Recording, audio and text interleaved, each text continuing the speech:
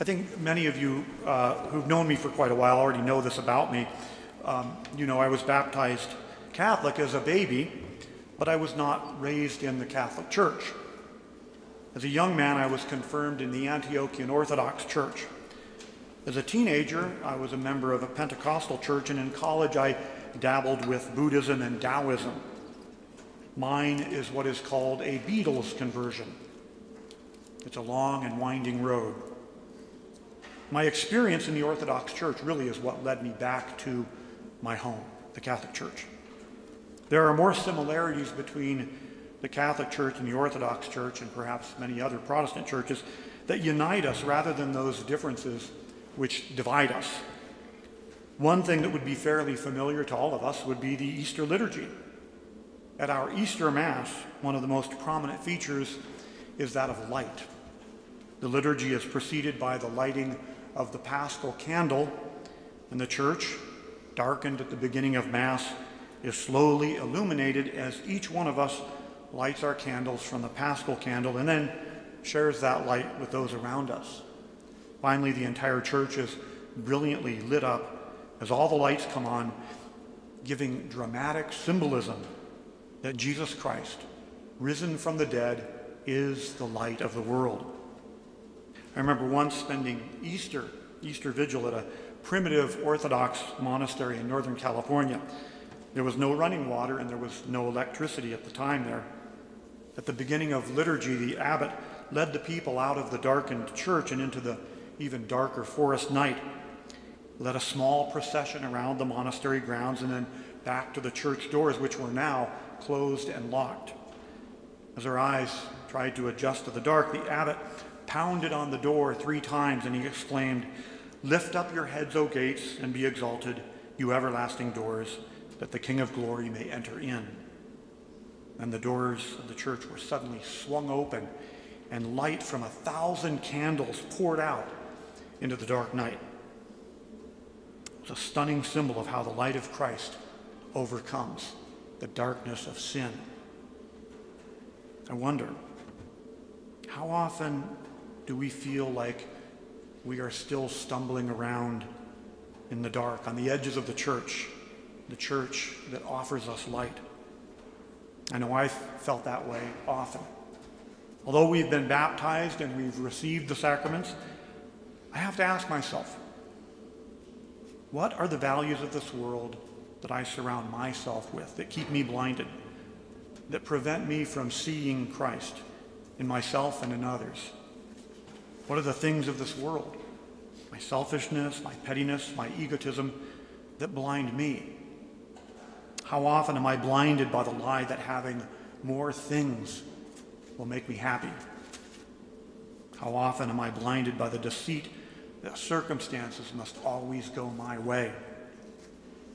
How often are my own eyes darkened to my own personal failures?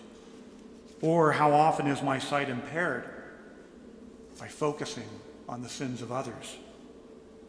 How often does my false hope in the passing and vain things of this world often keep me from seeing clearly? These are things to consider as we continue our journey through these dark days of Lent, closer and closer toward the light of Christ at his resurrection. The Pharisees in the Gospels, they claim to see because they know the law and the prophets. That they were blind to the author of the law and the prophets who was standing right in front of them. And the Pharisees, because they trusted in their own righteousness, were blinded to their own sin and their need for a Savior. The Pharisees sought salvation in their own works, their own effort, their own knowledge and understanding, and perhaps even in a sense of superiority and false security in their own righteousness. In a few minutes, our elect, the catechumens, who only a few weeks ago participated in the rite of election with Bishop Muggenberg, will come forward for their second scrutiny. The scrutinies, one of the rites of Christian initiation, they are meant to help the elect in their own discernment, their own enlightenment, their own repentance. The scrutinies are meant to uncover and heal all that is weak and defective and sinful in the hearts of the elect, and to bring out and then strengthen all that is upright and strong and good in them. Scrutinies are meant to help lead the elect, along with us, into the light of Christ. However, our own preparation for the coming of the light is not a mere ritual.